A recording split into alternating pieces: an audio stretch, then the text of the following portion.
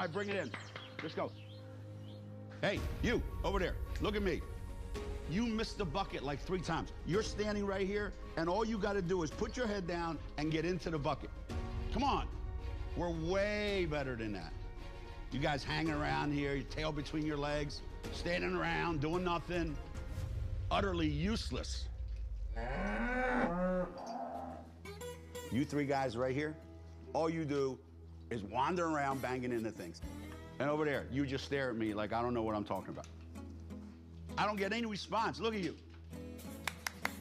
Let's go. Don't look at me like that. Look at me with both eyes, okay? Come on. Some things never change. Yo. Hey, Coach. These are a bunch of duds. I am a little confused as to what we're doing here. I came to talk about a basketball team, and you got me staring at some livestock. You might think it's all about basketball, but this was a farm before we started churning out All-Americans. The only thing we churned was butter. I'm Sue Bird, and I love basketball. All right, let's talk to the kid who wanted it most. Sue Bird. That's why I'm on a mission to learn everything there is to know about the history of the college game. Hello? It's a Sue Bird call. My playing days may be over, but this new basketball journey is sure to be quite the adventure. The University of Connecticut is, in many ways, the place where my basketball career took off. Sue Bird on the run for the Huskies. I'm proud to have been a part of one of the nation's most successful and storied programs.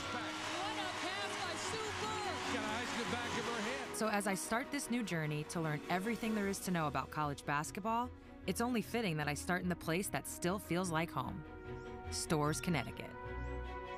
I spent 4 years of my life in Storrs, forming lifelong friendships, making memories I'll never forget, and most importantly, winning. Connecticut making it look easy. Like, a lot of winning. 39-0, Connecticut is perfect. Bird back the other way. Nice drive and banks it off the glass. And now that I think about it, pretty much all we did was win. Connecticut has done it. They have won the national championship here in Philadelphia. All right, let's talk to the kid who wanted it most. Sue Bird. The UConn women's basketball team has won 11 NCAA championships, more than any other women's college basketball program.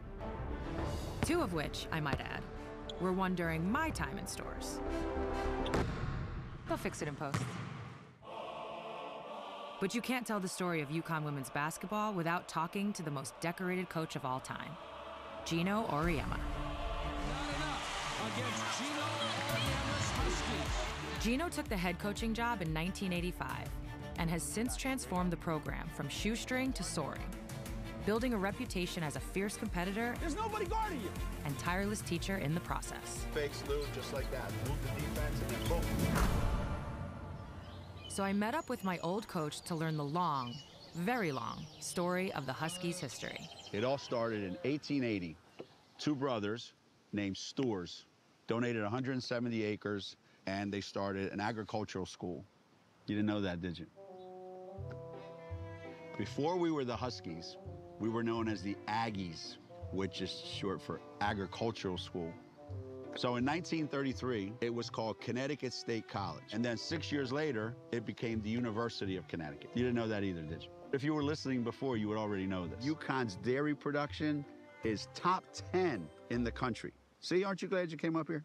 Okay, I get it. But with all this talk about farms, how do we ever get so good at basketball? One big reason. Moi. Come back strong.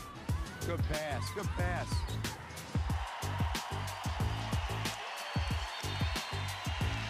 Geno Auriemma was able to create the same chemistry. Geno, a proven champion and a leader in our game.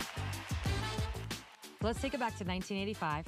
You're the assistant coach at a great program, University of Virginia. Yep. And then you come up here for the opportunity to be a head coach. What were you expecting? I wasn't expecting the cows. I wasn't expecting much, to be honest with you. I just wanted an opportunity to coach. How bad was the team, the program, when you first got here? How bad? During my interview, they didn't show me the gym. That should have been a sign. And we played in a gym where there was a track around it, and we couldn't get the professors off the track to start our game. And for practice, the floor was always wet because it leaked. And we didn't have a locker room. We borrowed one during the season. And then when the men had a home game, we had to move out because the visiting men's team used that locker room. So it was a real mom and pop operation. Our first game, there was 145 students there. We had to do anything we could to get them there. They didn't have to buy tickets. We were giving away tickets. I could hear people talking in the stands and what they were saying. That's how bad it was. But the days of playing in a near-empty stadium were short-lived. Under Gino's leadership, the program began to change. At 24-5, UConn posted its best record ever. I think we're getting close to what I had imagined when I first came up here. In 1990, UConn unveiled the shiny new Gamble Pavilion. And before long, the only thing Gino was hearing during games was 10,000 screaming Husky fans cheering on his team. If you look back in the first 10 years, you started to increase the success, but you hadn't won a national championship yet. So Correct. Is there a person, a reason, a moment? What do you think helped you get over that hump and get you that first title? It started, I think, in 1991. Rebecca Lobo was coming out of high school. And I thought once we were able to recruit her to come, that at that point, we might be able to like take the next step, and that's when it all took off. By the 1994-95 season, Lobo, then a senior, was leading the Huskies to what became an historic season of epic proportions. 1994-95, that winter to that spring, as we were undefeated, it became a phenomenon I have not seen since. Husky mania has permeated everywhere. Every week, some major writer from some major newspaper in America was here to do a story. Rebecca became kind of like the face of women's basketball. We became more of a national program, and that culminated with winning the national championship. Lobo The UConn women's basketball team went 35-0 that season. with an undefeated record. UConn has won the national championship. No other word for it. Perfection. No one at UConn had ever experienced anything like this to that magnitude. A lot of anticipation out here at Bradley International Airport, waiting for the national champion UConn women's basketball team. I mean, what a celebration. Almost 5,000 people here to see you guys come over the plane. I can't believe that's unbelievable. I can't believe all these people are here. It's just wonderful. Big of a crowd, Rebecca? No, not at all. So many people have been touched by what we've done, and I'm happy that we could do something like that and have them enjoy it.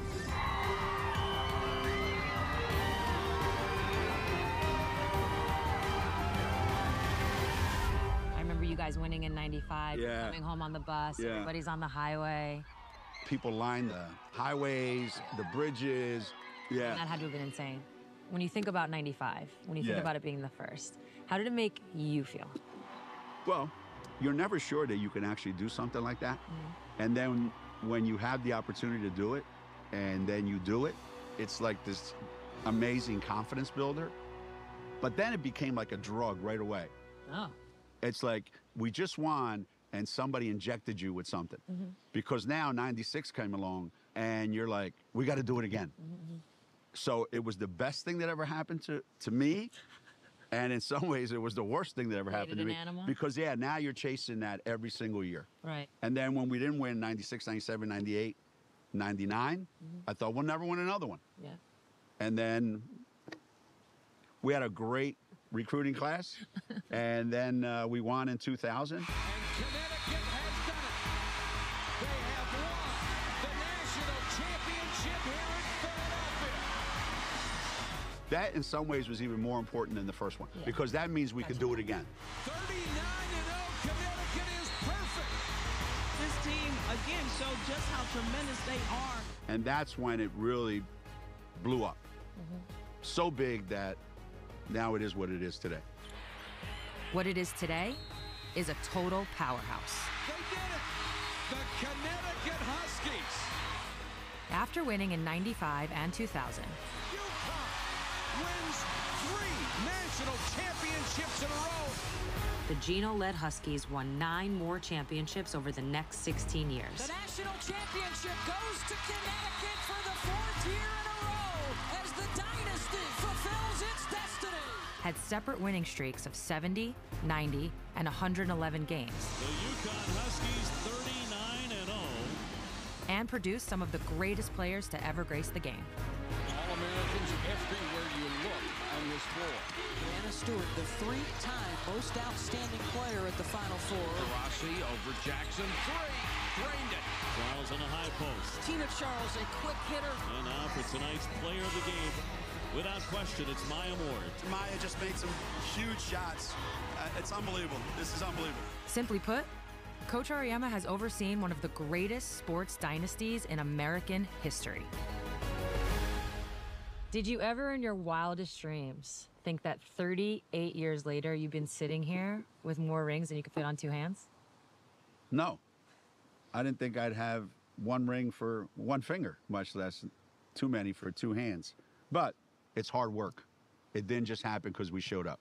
We were good and we got better because every day we came to work and we got our hands dirty. And in order for you to understand exactly what I'm talking about, you're going to have to get your hands dirty. Let's go. Gino wasn't kidding when he said I'd be getting my hands dirty. My old coach was about to teach me a new skill, one that is deeply ingrained in UConn's dairy farming history. As Coach Auriemma's point guard, he coached me hard. But as I pulled up a stool next to my new four-legged friend, I wondered, would I finally see a more supportive side of Gino? Nope. Let's go. Woo! I don't know that you have your hands in the right place. Oh, God. I think you have too much in the palm. You got to have it more in the fingers. Come on. Okay. You got to angle that udder so it's going right at the bucket. Right? We're wasting all this milk here, you know? We worked so hard to make all that milk. She's milking the sawdust. I put a bowl of Raisin Bran or something under there. The legendary Sue Bird. You're supposed to be great at everything. Admit it, you can't milk cows. One at a time. Boom, boom, boom. Jesus, Mary and Joseph. If you're so good at it, why don't you do it? All right, I'll show you. Get the hell out of the way. All you. All right, here we go. I'm not just good, I'm legendary. Look at this. This is so good. Look at that. It's like a fire hose. Sue, you smell that? Couch? It's the sweet smell of success. I didn't know it smelled like. It smells like grade A whole milk from Connecticut.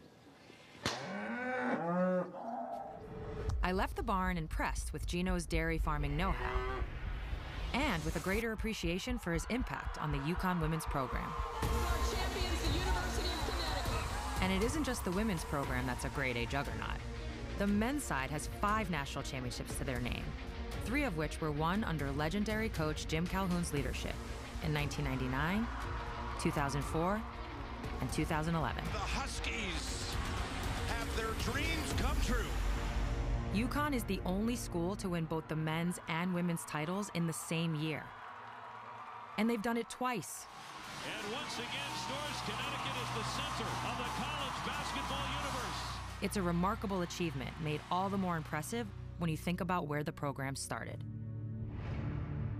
With Coach Auriemma's words still ringing in my head, Our first game, there was 145 students there. and a couple of gallons of farm fresh milk in hand, I set out for everyone's favorite UConn sweet spot, with a plan to gift 145 Husky fans with free ice cream.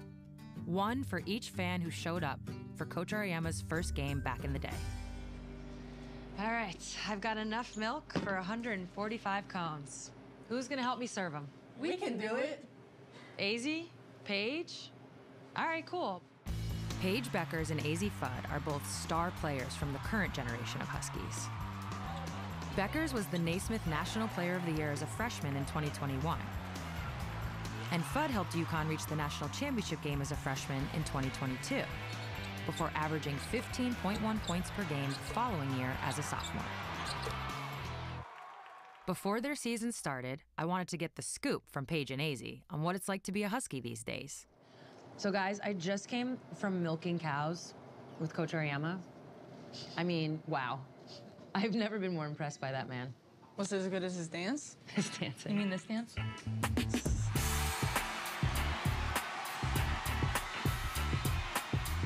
he thinks he's more mellow now. So the question is, do you think he's mellow? You stand there like a dog. You stand here like a dog, and you're gonna get better. My freshman year, he was not chill. I feel like AZ has gotten the chiller version. She's also the princess, so she doesn't really get yelled at much. So when I was in school, there was the precious one. So you're the precious one? I guess. And I'm not complaining. Tell me why you came to Connecticut. I came to Connecticut because, I mean, you look at the walls, you look at the history. That is why they are the #1 team in the country. It's the basketball capital of the world. That says enough.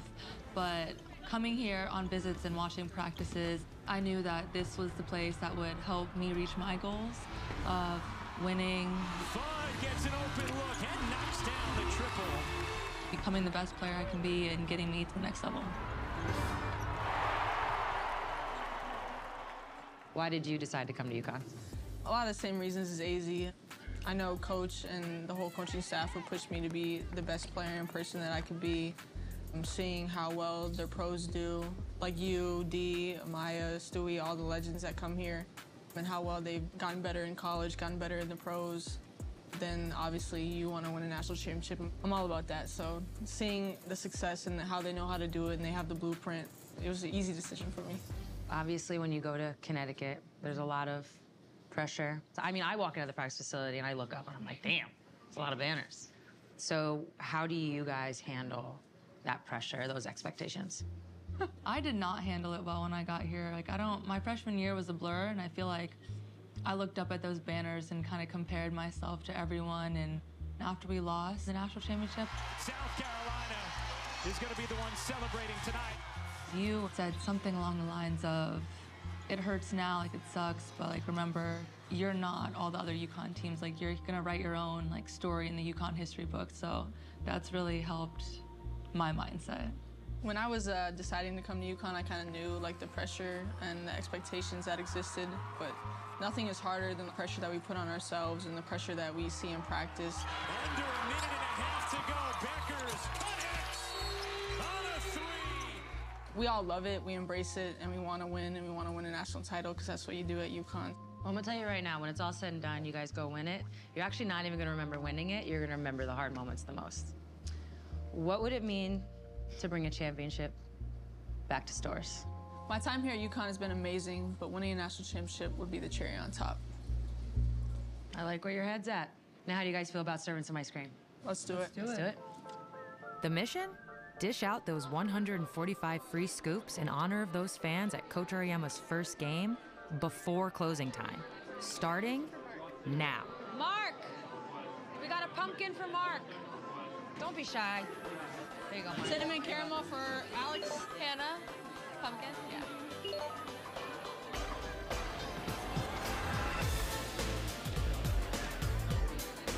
Kate! Cinnamon! There you go. Get it, girl. Paige, AZ, and I continued serving. But with less than an hour until close, we had our work cut out for us. It was time to step it up. Pumpkin, banana chocolate pumpkin for Elite, salted caramel, chocolate peanut butter swirl. Cream number 145. We've got a kibble crunch. Oh, okay. Okay.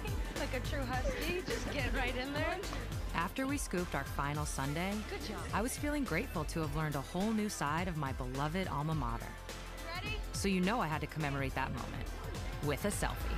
UConn on 3, 1, 2, 3. UConn! Got it.